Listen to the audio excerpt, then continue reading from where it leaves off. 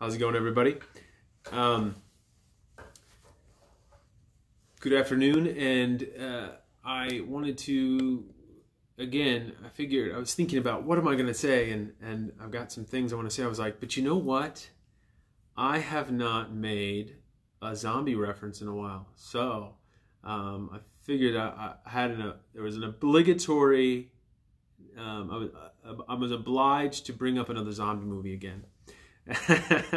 um, no, but I was in the chapel for a couple minutes before coming back over to record this reflection and chaplet, and I was thinking about my morning. And today I actually had a pretty productive morning, and it was just kind of like boom, boom, boom. I got I got some stuff done in the office this morning, which was pretty good. I have a significant amount of things I still need to accomplish. But my point in all of that is not to say, woe is me. But I was just thinking about this morning as compared to many of the other Wednesday mornings that I have had, and how much more rewarding it is to just keep moving forward. And you're recognizing that you may not get everything done you need to get done, but you'll get something. Getting something done is better than not getting anything done. And it's easy to just kind of get sucked into that vortex of, and I'm just speaking to myself, that vortex of sloth and self-pity, and you just it just gets more and more piled up, and the higher the pile gets, the more overwhelmed you get. And at the end of the day, to quote my mom, how do you eat an elephant? One bite at a time. You just got to jump in and do what you can and move forward. And that was kind of going through my mind, that need to be in constant motion. Movimiento es vida is what I said for this, the name of this talk. And I'm going to put the English translation on it as well. Movement is life. And it reminded me, and here we go. Are you ready for it? Brace yourself. It reminded me of the movie World War Z. And there's a scene at the beginning of the movie where Brad Pitt's character, he works for CDC, he works for the UN. And they're in New York City or something like that. And those zombies are just destroying the city. And they find themselves barricaded in this, top story, this high level on this apartment complex with this Hispanic family. And it's like a husband and a wife, and I think a kid, a son, maybe a son and a daughter. And then they have Brad Pitt's wife, he and his wife, and their kid, their daughter, I believe, or two daughters, I think. But and he's explaining. He said, I've done a lot of work overseas, and they've been in places, and movement is life. When families, when they may move through things, they survive. And he goes, when families stay put, and he kind of trails off and doesn't finish that statement, and then says, movement is life. Movimiento es vida. Movement is life. And it really got me thinking, in this situation, in the context of this movie, movement is life in the sense that if you stay put, the zombies eventually are going to break through whatever defense you have and kill you and eat you, and you're going to die. You have to keep moving and stay one step ahead. But I think that's also a very impactful statement in our lives, that we have to keep moving. Now, let me qualify that. I'm going to qualify that in a minute, because that can also be a very dangerous way to think, if not practiced properly. But I'll get to that in a minute, the qualification. But let's first establish the principle. Movement is life. We have to keep moving. So this morning, I got up. Thankfully, I had coffee ready. Didn't get up quite as early as I wanted, but I got up. I got my coffee. I started in on my office work, and I had to make this call, and I made that call, and checked this email, and checked that email, and this, that, and the other, and talk to this, and it was kind of one of those moments where it was just kind of like one after another, boom, boom, boom, boom, boom, boom, and then it was like, I need to do my prayers, so I stepped aside, I did my prayers, I did some of my morning prayers and some other prayers, and I like, okay, I gotta make sure I gotta do that later. And then I got back and I did this and this, and I got some stuff done this morning. Now, there was movement. There was a movement. And did I get everything done that I needed to get done? Did I get everything done on my desk that can be done? No. But I did something. I made progress in some way. I moved through it. And sometimes you just gotta start moving. Otherwise you're gonna die. You get stuck again, like I said, in that self-pity and that lethargicness, that slothfulness, where you're just kind of like, you lose energy and you lose the will to keep moving forward. And that can be very dangerous. Now, again, we have to be careful when we say movement is life. Because the tendency, and I think I said this in a previous video, the virtues and the means, right, in the middle. The tendency is to say, okay, movement is life. I've got to move at every moment. And you got to work, and I got to work, and I work. And then what you end up doing is working yourself to death. And so the qualification is, what is movement? And so there's multiple different types of movement. There's physical movement, there's active movement, there's all, office movement, there's communication movement, there's relationships movement, but there's also a movement of prayer and a movement of the heart. And so sometimes, we have to sit down and physically stop moving so that we can shift into a different type of movement. A movement of prayer and a movement of the heart, and a movement toward the Lord. And so, sometimes we have to stop working so that we can take a breath, rest, and pray. Because prayer is a form of movement. Prayer is a form of movement. It's not a worldly act. Prayer is not going to answer your emails. Prayer is not going to address that stack of papers that you need to go through on your desk or sign checks or whatever. But it's actually a greater movement, because the better we can move, make progress in our spiritual life, the more that will bring tranquility to the other forms of movement in our life. And so to be mindful of the need to stop and pray and give the Lord his time, so that spiritual movement toward the Lord can always take precedence and enrich those other forms of movement. So that when you are doing physical movement, exercise, or, movement in building relationships, or movement in doing office work, or fulfilling the responsibilities that you have to do every day. Because that movement of prayer and of that movement, the spiritual movement, is active, it will inform those other forms of movement. When Christ is at the center, all of the other things in our lives fall into their proper order. And so, ultimately, again, movement is life. Spiritual movement is life. That infuses and informs all the other forms of movement and aspects of life that make up our daily lives. So, remember that. If you're in that moment where you feel down, or you feel lethargic, or you feel in that dryness, to do something, to just move.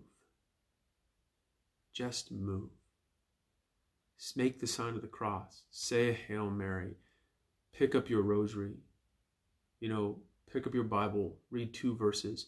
Reading 2 verses in your Bible is better than reading no verses. Praying 1 Hail Mary is better than praying no Hail Marys. Making the sign of the cross and saying, Lord, help me, is better than not reaching out at all. And recognize the Lord is saying, all right, I will take whatever you give me and I will work with it and I will help you have the energy and the focus and the desire to keep moving forward. So movimiento es vida. Movement is life. So let us turn to our Lord in prayer and ask for that grace to keep moving toward his divine mercy. In the Father, and the Son, and the Holy Spirit. Amen. We give you thanks, Lord, for all the gifts that you have given us. We ask you to continue to send your divine mercy upon each and every one of us, that we may be immersed in the warmth of those rays, your rays, the rays coming out of your heart, as we see in this image, this beautiful image of divine mercy.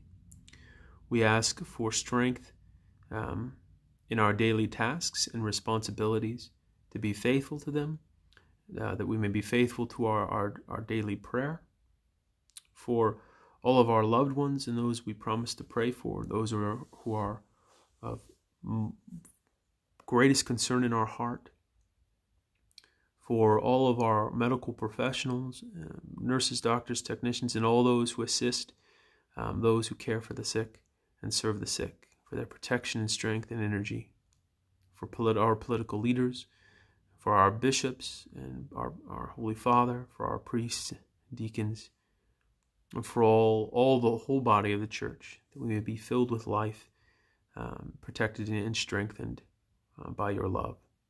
And for everybody else we promise to pray for.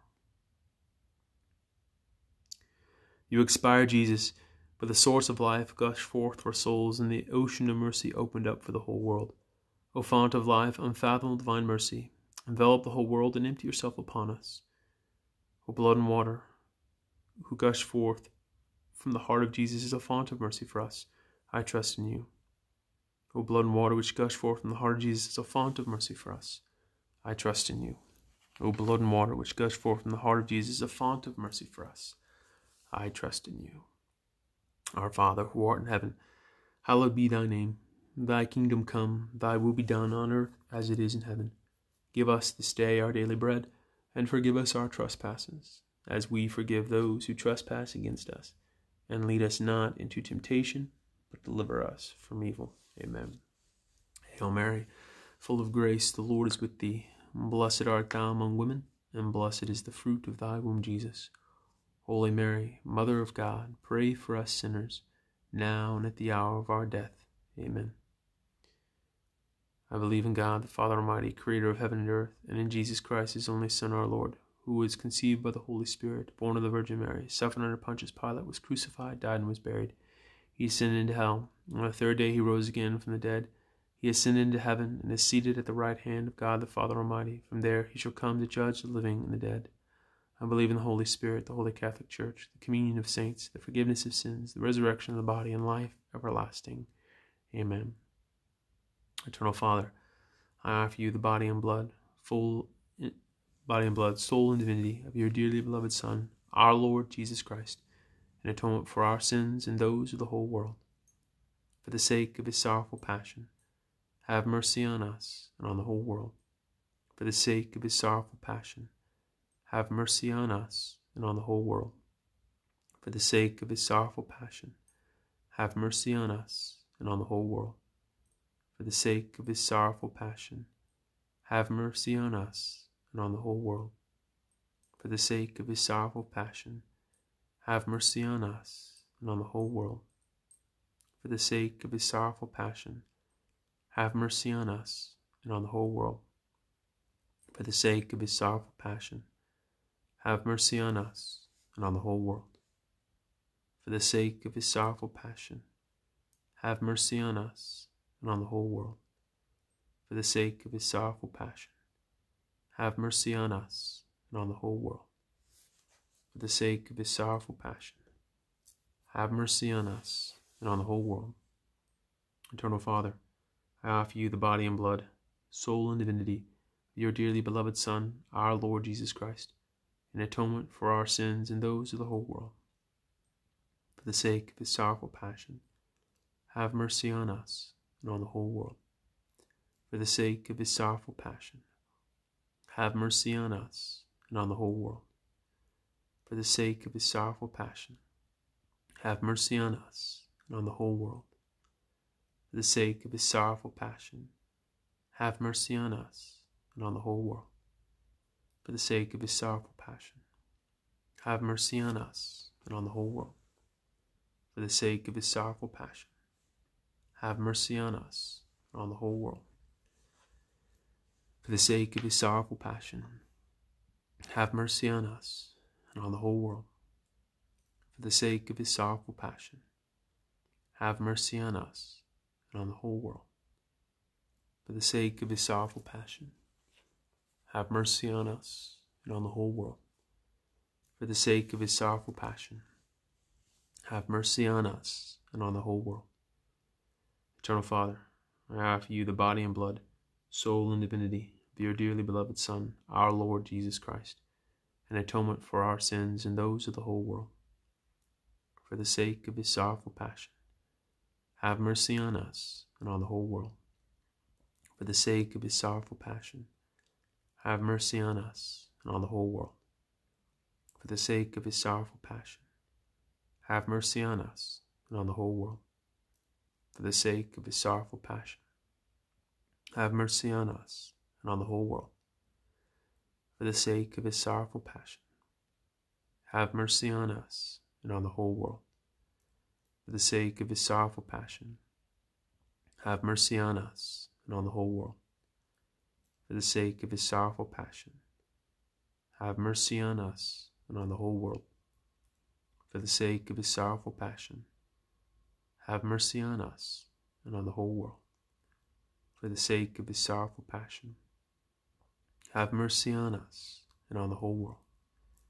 For the sake of his sorrowful passion, have mercy on us and on the whole world. Eternal Father, I offer you the body and blood, soul and divinity of your dearly beloved Son, our Lord Jesus Christ, an atonement for our sins and those of the whole world. For the sake of his sorrowful passion, have mercy on us and on the whole world. For the sake of his sorrowful passion, have mercy on us and on the whole world.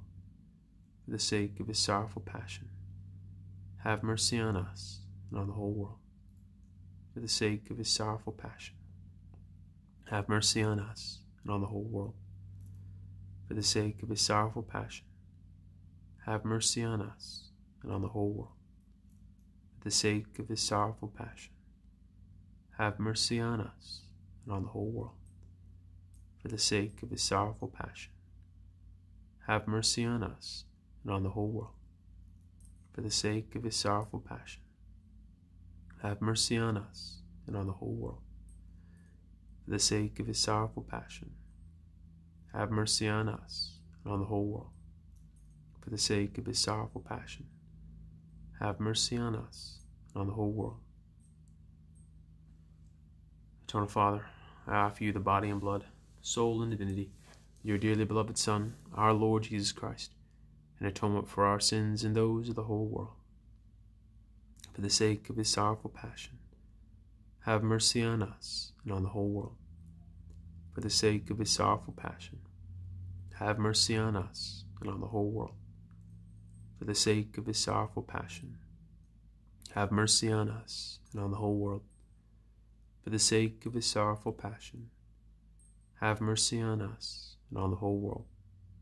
For the sake of his sorrowful passion, have mercy on us and on the whole world. For the sake of his sorrowful passion, have mercy on us and on the whole world. For the sake of his sorrowful passion, have mercy on us and on the whole world. For the sake of his sorrowful passion, have mercy on us and on the whole world. For the sake of his sorrowful passion, have mercy on us and on the whole world. For the sake of his sorrowful passion, have mercy on us and on the whole world. Holy God, Holy Mighty One, Holy Immortal One, have mercy on us and on the whole world. Holy God, Holy Mighty One, Holy Immortal One, have mercy on us and on the whole world. Holy God, Holy Mighty One, Holy Immortal One, have mercy on us and on the whole world. Eternal Father, in whom mercy is endless and the treasury of compassion inexhaustible, look kindly upon us and increase your mercy on us, that in difficult moments we may not despair nor become despondent, but with great confidence submit ourselves to your holy will, which is love and mercy itself. Saint Michael the Archangel, defend us in battle, and be our protection against the wickedness and snares of the devil. May God rebuke him, we humbly pray. And do thou, O Prince of the heavenly hosts, by the power of God, thrust into hell Satan and all evil spirits, who prowl about the world, seeking the ruin of souls. Amen. O most sacred heart of Jesus, have mercy on us. Immaculate Heart of Mary, pray for us. Mary conceived without sin, pray for us. Saint Joseph, pray for us. Saint Faustina, pray for us. Saint Andrew, Saint Francis Xavier, and all our patron saints, pray for us. Father Capon and all the angels and saints in heaven, pray for us. In the Father, the Son, and the Holy Spirit. Amen.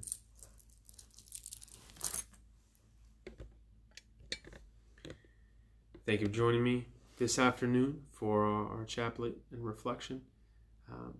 May God bless you, keep you safe, keep you happy, love you. Keep praying for me and my brother priest, and I'll see you on the next video. God bless.